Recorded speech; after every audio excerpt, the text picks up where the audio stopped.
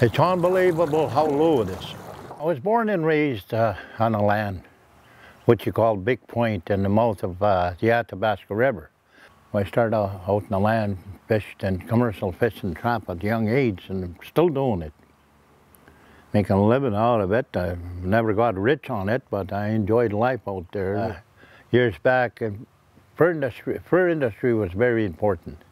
That's the first thing that put Canada on its feet, I guess. You know, it's the fur industry.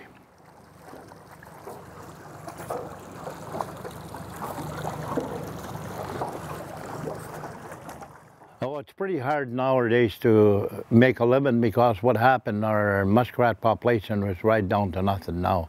Because Bennett Dam were the ones that first destroyed our way of life down here, taking our water away from us when they put that dam. It's like blocking off a vein on the human body, and that body doesn't function right. And the same thing they're doing with the rivers. They're blocking all the rivers, and it's some parts are not getting the water, well, you know, destroying a way of life of other people. And that it's not fair.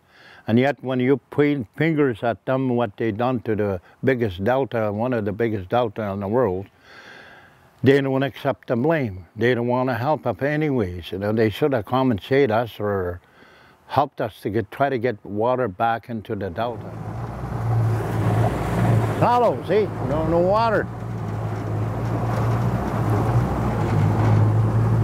One time this was all lake.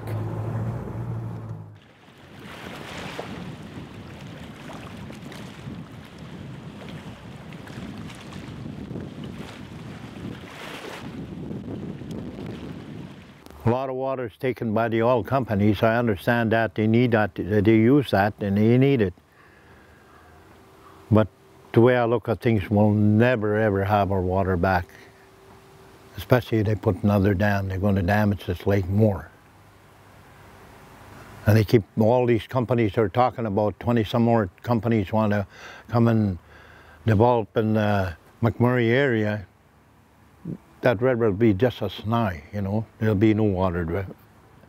What we're looking at here is the high water mark before Bennett Dam took our water away. And today we can see where the low water mark is. It's sad. All these rocks are sticking out, and they sure damage our lake and our way of life here. There's no lie about it. There's the proof right there, you know, how much water they had taken.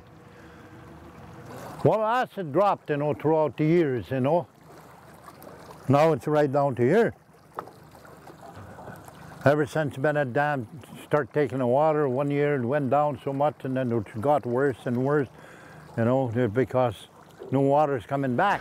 What we're heading for here, if we don't smarten up, a hell of a disaster in our part of the world.